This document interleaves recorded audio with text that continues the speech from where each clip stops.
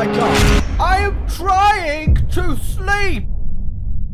Right, what's it gonna be? I'm gonna point out this guy's nipples, this guy's hair, or this guy's real damn thick back muscles. Joke's on you. I'm actually gonna mention my merch. Go ahead and buy a Denmark's Not a Real Country hoodie right now. Link in the description. Alright, what up guys? It's me, iSorrowproductions. I originally wasn't really gonna plan to do much man the guns, but I kind of felt like it'd be a bit cheap if I didn't look at the Mexican and the Netherlands focus trees, which I guess I should probably do. Alright, so today we're gonna be looking at the Mexican focus tree and how Paradox has made Mexico a fun place to be. Now, I am actually currently, in my own time, playing a little Iron Man game down here of my own in Mexico, and as you see, it's going incredibly well. But joke's on you, what you're seeing right now is 5 million dead Americans having a massive regret when they managed to push me down to the Mexican mountain range, only to realize that those weren't burritos and churros defending the mountains, that was 1 million angry Mexicans with guns. See you later, 5 million Americans. They also ended up in a civil war somehow. I don't know, it's probably because I killed 5 million Americans and they thought we should probably do something about this, really.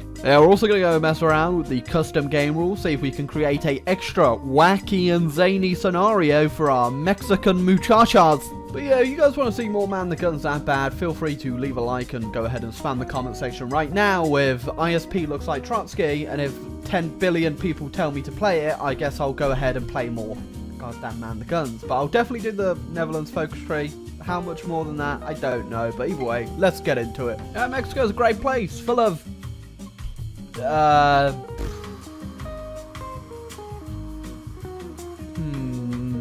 Mexicans. Yeah, I'm not gonna lie to you, I don't know much about Mexico, especially during World War II. So this focus tree's definitely not helped me, considering there is so goddamn much of it and it is everywhere. One thing I do know though is that in your focus tree you are basically constantly attempting to just not blow up into a million different civil wars. Hopefully doesn't go bad this time though. Probably will though. Archbishop Pascual Diaz passes away, which burn in hell, apparently. Oh, not only has Trotsky arrived in my country, but I can also go ahead and just put him straight into government. And boy, do I want to, because he has 12 organization. There we go, just going to whack Trotsky in control now as our chief of military staff. Hopefully he doesn't lead some sort of insurrection that's going to lead to us turning communist and taking over the entire of the Americas. Oh yeah, you know what I was saying about those civil wars? Well, I got one! And with that dealt with, we should have no other obstacles in our path. Except America. They are technically still an obstacle. Oh, you know, I was like messing around with all the game rules. Oops. Let's just get this over with, okay? I did the communist revolution. Trotsky's in control of Mexico. We've got this dumb flag. I don't like Trotsky, alright? Gotcha! I can't help it! So once I get Trotsky, I merely just start justifying on these guys down here in Central America. You actually get free war goals on them later on for your focus tree, but it is so far down in the focus tree that I think I might actually fall asleep before we get there. I wasn't really keeping an eye on what's going on in our horrible world we've created, but Britain joined the Axis. God! That's fine though, I'm just going to stick to my safe place down here in South America where the bad feelings and thoughts can't touch me. Yeah, I don't know why people always say, like, it's so horrible fighting down in South America, the supply's so bad, the terrain is horrendous, it's so fun!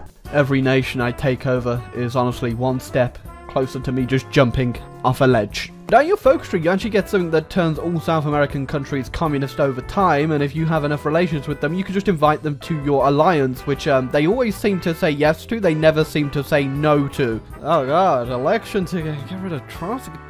Damn, no, we can't let that happen. I wish we could though. So if the news ever breaks that my body was never found because I jumped inside of a volcano of my own volition, this war right here is to blame, okay? This right here. Sure is fun just fighting through the Amazon. Honestly, just shoot me.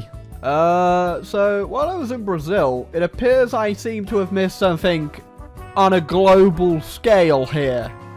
Just a little bit. Okay, after Bolivia, we're not invading anyone else in South America. I literally can't handle this anymore. I'm losing brain cells every minute. Although saying that, that's a heck of a lot of tungsten. The Japanese People's Republic wants to resupply their ships. What the hell's going on in Japan?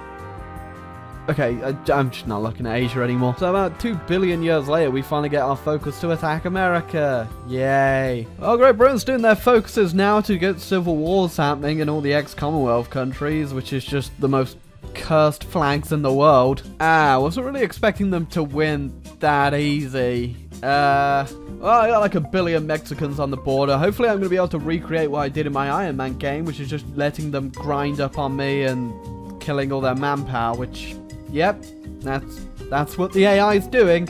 Oh, it's been 2 days. Already killed 226,000. Now we just get to sit back, relax, and tab back in the game in about half an hour.